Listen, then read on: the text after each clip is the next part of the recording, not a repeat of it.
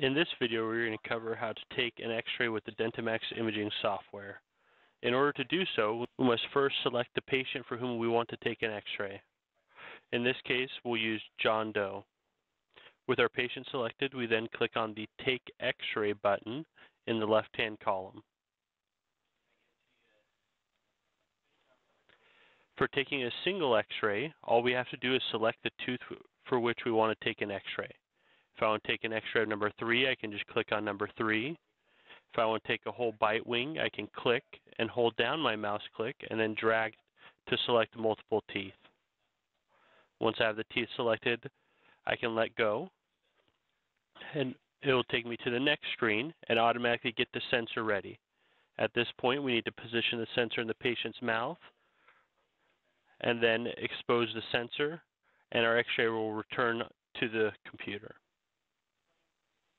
Now we will cover how to take X-rays in a layout or progression format.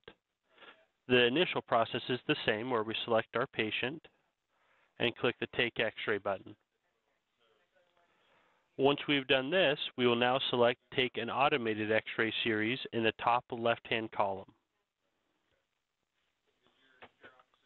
Once we have selected this, it will bring up all the available layouts. One important thing to note here is all these layouts are fully customizable, as well as new ones can be created. If you need help with doing this, you can contact the Dentimax Imaging Support Department.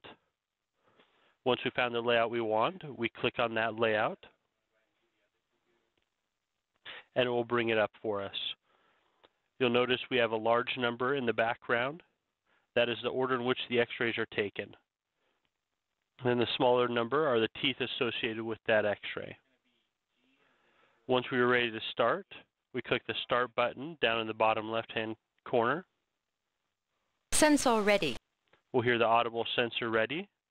And now we are ready to position the sensor in the patient's mouth and take the X-ray. Once we've taken the first X-ray, it will automatically return to the system, and the software will move on to the next tile and get ready again. And then we just repeat that process until we've taken all the X-rays in the layout.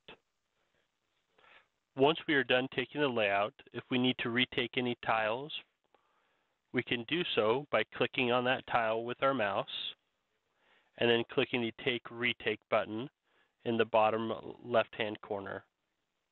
This little window will pop up. All we have to do is hit OK. It'll get our sensor ready again, and now we're ready to retake this second tile. Once we have retaken the second tile, our new X-ray will appear on top of our old X-ray. You will now notice we have a little stack of papers here in the bottom right-hand corner of that tile. That tells us that there are multiple X-rays in that tile.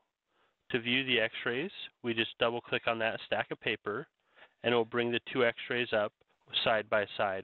We select whichever X-ray we want to be the X-ray on top, and then we hit OK.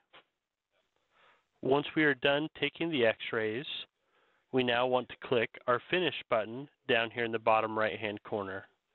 This will go through and finish saving the X-rays to the patient we have selected, as well as make them viewable on other computers in the office. At this point, we are now done with taking our X-rays.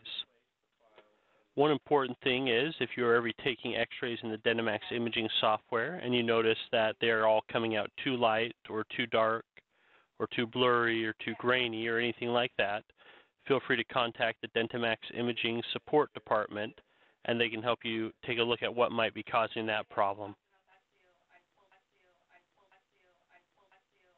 Thank you for watching this Dentimax Digital Imaging tip.